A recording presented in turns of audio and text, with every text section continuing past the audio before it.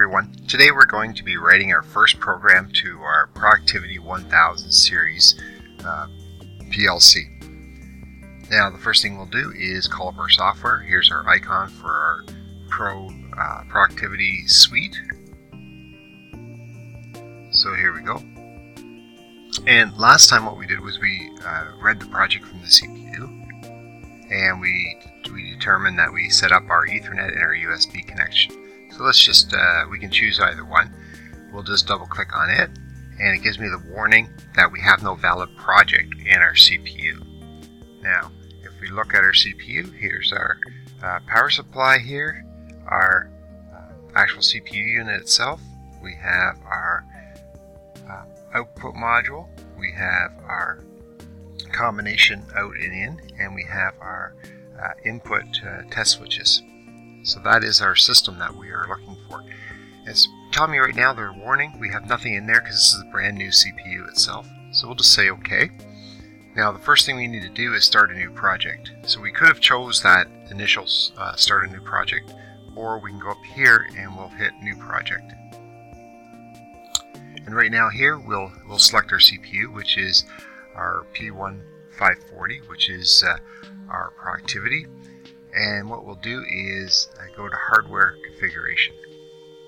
Now under hardware configuration, the only thing we see currently right now is just the CPU itself, because that's the only thing we've selected. So what we want to do is we want to read the system configuration, because we are online. We can tell that by looking down here on our status. We're connected to the CPU through our Ethernet port. So let's just read the status information. So it's reading that. And what it does is it automatically goes out, it asks the CPU what I/O cards it has and associated equipment. And it comes back and then it tells us to add this to our system itself. So it's saying it's missing a power supply, so we're going to say yes, add that. We could say yes to all for all these questions, but we'll just do it one at a time. So now we've added a power supply, as you see in my picture. Now it's saying we're missing a module. We'll say yes to that one, and then the second module, and then the third module. Right? So that is our complete system, which currently matches here our actual hardware that we see. The other thing that's important here is we have checked up here default I/O tags, which is the default. It will do this for you. So as I'm adding these modules, it's adding information to my my control tags itself. So that's the next thing we'll do. So we'll close down my hardware configuration. So that's exactly what we have. We know that matches now. And we go down to our tag database. And under tag database, because we had it automatically say that the configuration is automatic, and we said that we're going to automatically do the default tags. What we'll do here is look down, and we have tags that are automatically assigned to CPU events and information. But then it starts here, and we have discrete output tags. So this is my discrete output tag that was put on there. And then we have and it goes up to 16.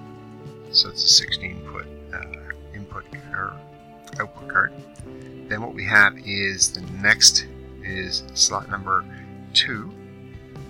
So it's 2, and then we have the first 8 are actual input, and then we have the next 8 are outputs because it's a combination card, and then finally we have 8 of our switches that we are using, and it's third slot over.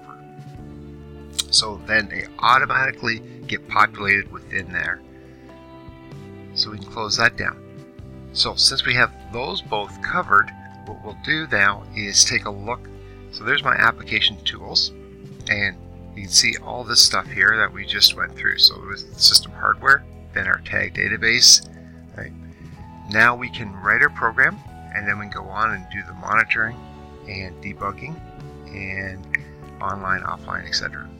So let's go to contacts here, and what we want to do is put a open contact where our cursor is. So we'll double click on it and it automatically puts it up here. And now it's asking for my tag instruction. And we're going to put that as my start. So let's go, it would be D, just type in DI, right? There's my combination. But we want the third one here. So the first selector switch here is what I'm looking for here. So it's my third location, and I'm going to do that as my start. So we'll say OK. And now what we'll do is we can do a branch, or we'll do a branch here, and we'll hit the Control and down arrow key, and that will give us a line down. And what we'll do is do another open contact, and this time here we will do it off of our first output.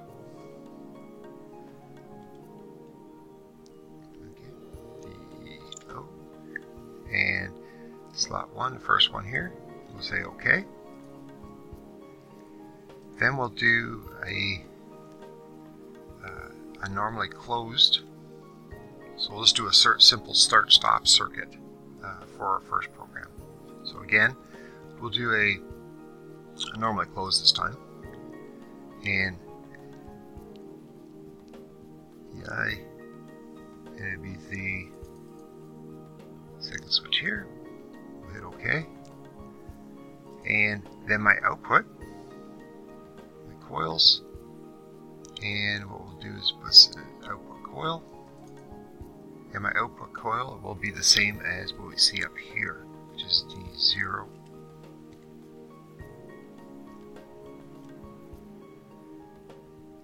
And it'll be the third one. Or sorry, DI.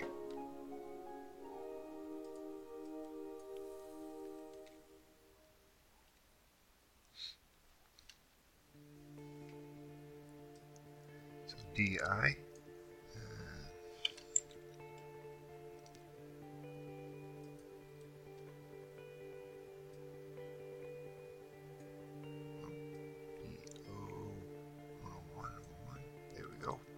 There, we'll hit OK, and you'll notice that we have end statements already there. So that is our program that we're going to be doing. So again, it's just going to be a simple start, stop, and that's it. So we'll save our program now,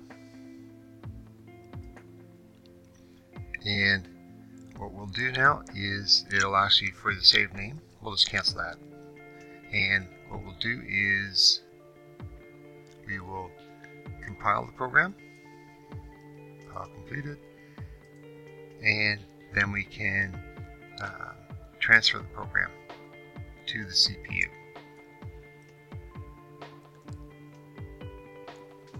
So there we go.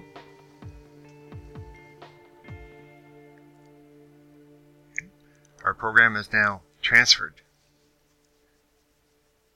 So now what we can do is we can throw this switch into run. Okay. And what we should do is when we turn this switch on, we see that the output actually turns on as per our program here. Or if we turn on the next switch, it should stop, which it does. Turn it on, stays on when I turn it off, and then our stop. So our program is working exactly as we expected. So that is our first program. Now, all the links and documentation can be found on our website at accautomation.ca. And if you like this program and like to see more, there are 3 ways in which you can help us out. You can give us a thumbs up so other people can find this information just as you have. You can subscribe to our YouTube channel at the end of the video. You can also go to ACC Automation and subscribe to our website. When you do, notification will be given to you every time we publish new content to the site. You'll also get 2 free ebooks on numbering systems and robust data logging. And the third thing to do to help us out is to tell a friend or colleague about the site. Alright, that's it for now. Thanks for watching.